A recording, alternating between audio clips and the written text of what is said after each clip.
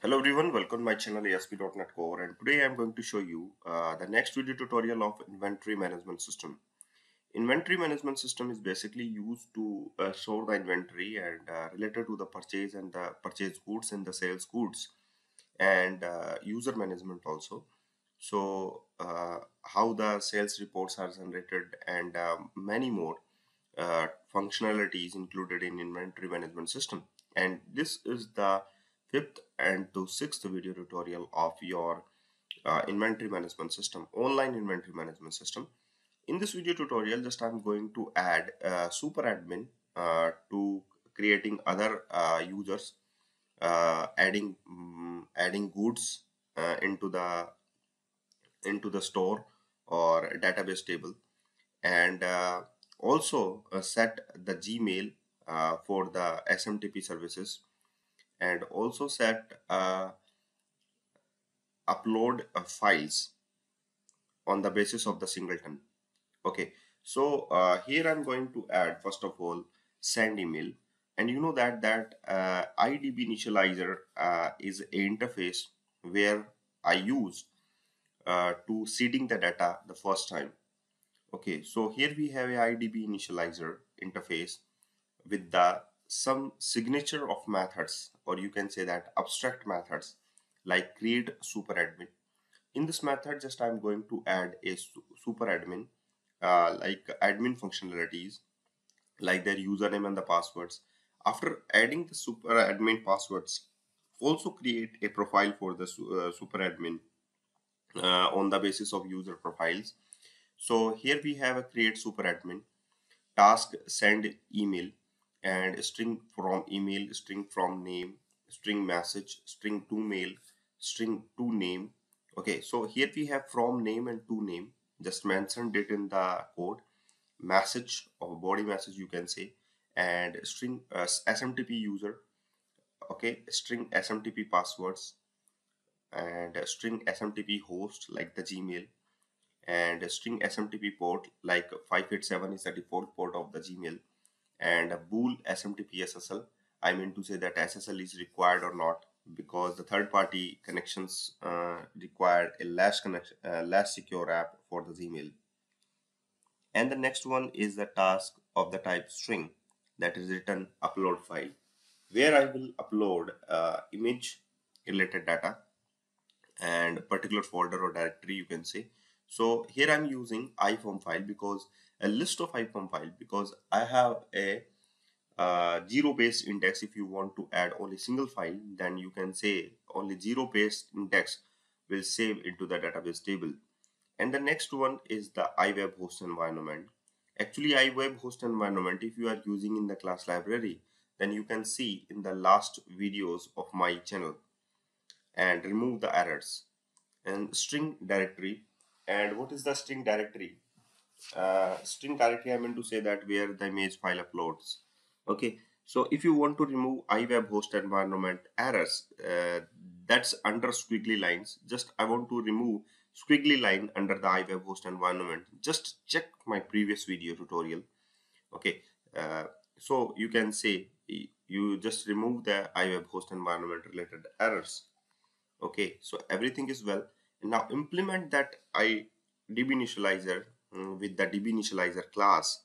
So and use this package, or you can remove iWeb host environment by using this namespace.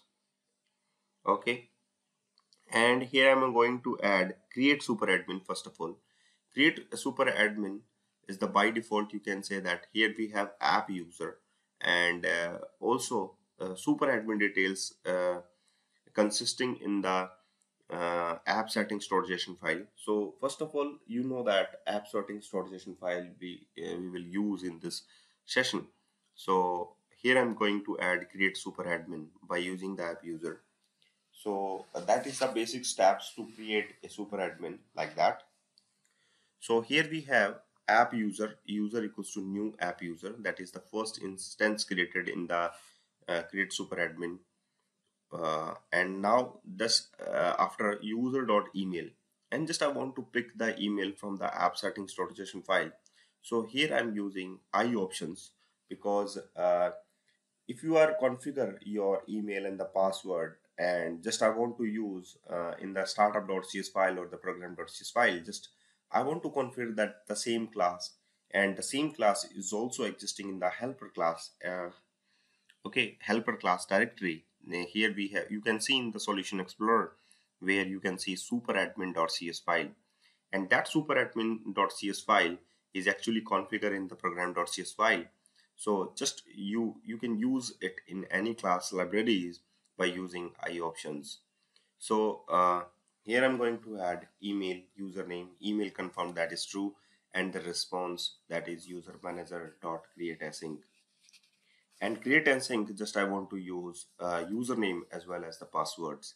So just going to add like that.